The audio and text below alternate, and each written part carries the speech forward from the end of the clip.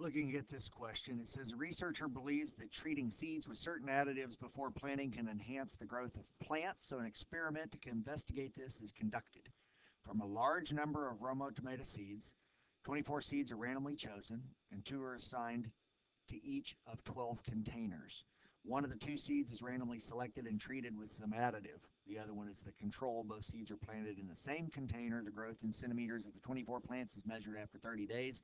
These data were used to generate the partial computer output shown below, and graphical displays of the assumption of normality is not unreasonable. So the first thing says construct a confidence interval for the mean difference in growth in centimeters of the plants of the untreated and treated seeds. Be sure to interpret this interval. This part, I think, should be understood.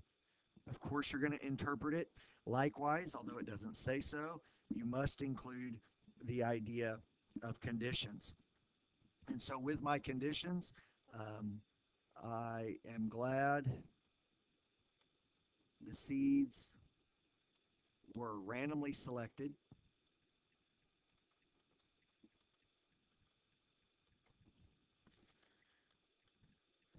Since the population is very large, the 10% rule is met.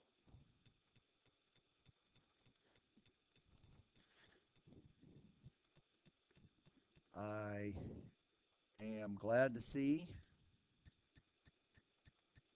the assumption of normality is reasonable. So since those things are met, I've got the random selection, I've got the 10% rule, I've got a normal distribution. I can talk about what type of procedure to do. It says it's going to be a confidence interval for the mean difference. And I look here, and even though this says standiv, this means S and not sigma. So therefore, I will use the T procedures for the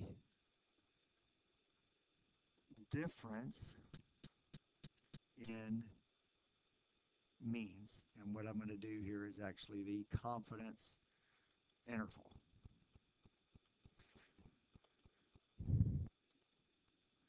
Now, the next part I should do is writing down the formula, and the formula is going to say this: x bar plus or minus t star times s over the square root of n. The problem is I'm a little confused when I look at this table because I've got 3 different things.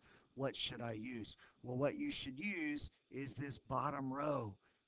And the reason that they say that for this mean difference is that the pots themselves are not independent from one another, or the seeds themselves, because I've planted 2, one of each type, in each container.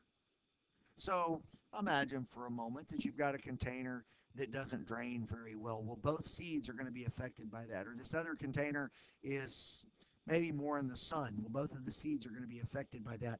And so the seed, and each seed basically has a counterpart that wasn't treated the same way, but is in the same pot. So the difference is whether the seed itself was given the additive. So what I want to do is look at these numbers here, this bottom row, and my formula then is going to be x bar, which is negative 2.015, negative 2.015, plus or minus t star. I'll come to that in just a second. S is 1.163, and I've got 12 things, so that n right there is going to be the 12 differences. The 12 differences. Therefore, my degrees of freedom are 11. So to find this t star, I go to my t-chart. Here's a t-chart, and I go to 11 degrees of freedom. Oh, I forgot what level I want here. I want, well, I don't see that it says what level I want. So how about 95%? It says make a confidence interval. Let's go with a 95%. So a 95% interval with 11 degrees of freedom gives me a T star of 2.201. 2.201. So this number right here is going to be 2.201. That's because a confidence level of 95% implies a T star critical value of 2.201. And so now I can take my calculator. So here's my calculator, and I could work this problem out by typing all those numbers in, or I can go to stat test t interval. I can type in the data like this, rather the stats like that. The data would be if I actually have the numbers from the plant. So I have the stats, the summary statistics. Hit calculate, chicka chicka whir whir, and I get this answer right here. So this is telling me the interval. I'll write that down here. Negative 2.754, negative 1.276. And so I'm 95% confident that the truth is in there. I'm going to pause the video and write. I'm 95% confident the true difference in growth of the two seeds, untreated minus treated, is between these two numbers. That's my interpretation of that. And now I go back and look at the problem. It said based only on this confidence interval. This is an important statement. When they tell you something like this on the AP test, only use the confidence interval in part A, because it says only use it. Is there sufficient evidence to conclude that there is a significant mean difference in growth between untreated and treated? Justify your conclusion. Yes, we can conclude that if we did a hypothesis. So this says don't do a hypothesis test. But if we did a hypothesis test, we would find that it was statistically significant, and the reason is this. 0 is not in my interval.